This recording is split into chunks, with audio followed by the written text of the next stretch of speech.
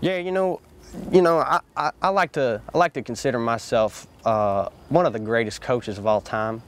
One of the main persons that I look up to is Tony Dungy. Now, Tony Dungy, he didn't have a mustache, but I still respect what the stash does. It's kind of like a status thing. It puts fear in the enemy's hearts. Like, look at Braveheart, for example, Mel Gibson. Once again, he didn't have a mustache, but he did have long hair. And I think that's what the mustache does.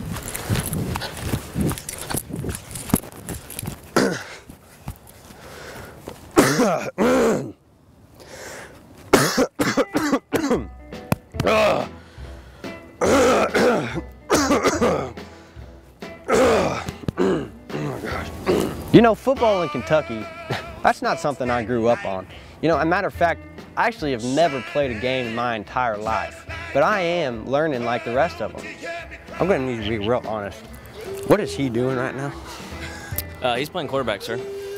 Quarterback. Now, what does the quarterback do? It throws the ball to the wide receivers and tries not to get sacked, honestly. Hey! The only reason I got into this whole coaching thing was for the juice boxes. I really like Juicy Juice, and there's nothing like getting a juice box after a nice game of intramural football. All right, I want 60% of the effort, 4,000% of the time. Okay, ready? On my whistle, ready, go. One of the main issues I had coming in this whole coaching thing was I didn't realize that you couldn't tackle. You knew? Yeah, just pick me up. Okay, I haven't seen you around. You know what we're doing out here? Yeah, of course. Yeah. Okay, well, I just want to let you know, when I first came here, I thought it was tackle football. It's not tackle football. It's flag. Yeah. So you understand what you got to do? Yeah. Okay, apparently there's like, you got to wear these. Okay, you try to... I came in having the mindset that you could lay some players out. And it wasn't until the IWU dean got a hold of me and shook some sense into me and said, we're playing flag football out here. And I didn't realize I had a bunch of sissies on my team. This isn't tackle. No, this is not tackle. You mean to tell me we're not playing NFL league? No, we are not. We're playing Indiana Wesleyan intramural flag football. Okay. A bunch of sissies. I don't think you got it. Did he get it? Did you know? Did he get it? What are you talking about? Hold on. That's my offense. That's my offense. My players do a lot of coaching themselves. Some people say that I get no respect, but I find it very respectful that they take it upon themselves to choose their positions, call their own plays, and just be the top athletes that they are. Who threw that? You threw that? Yeah. Hey, he's the new QB. Who? He's the new quarterback. Eli. He's the new quarterback. Hey, champ, how you doing out there? Great. Okay, look, what position are you playing right now? D-line, coach.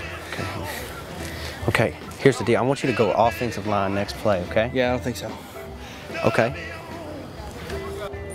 Hey, we're gonna go Omaha, Nebraska. Yeah, Omaha, Nebraska. No, I don't want none of that. Gosh dang it. Michael, I said hit him hard. Gosh, freaking flag football. Well, a lot of people, they like to guess my age. I like to say that I'm between 17 to 34, but give or take, so. Hey. Hi. You come to the games often? Yes. Me too. I was thinking you're the coach. Assistant. Assistant. Hey, real quick. I know it's towards the end of the game and we're like killing them or something. Don't laugh. I'm serious right now. I know we're doing really good. But as my dad used to say in Kentucky, coal miners don't win none. So you take that to whatever you want it to mean. I really don't know. But my dad used to say that. So hey, doesn't matter. Hands in. Coal miners don't win on three? Coal miners don't win on three. 1, 2, 3. Coal miners don't win! With every new job, there's always a learning curve. But quite honestly, I think I'm ready for the head coaching position. I mean, okay, hold on one second.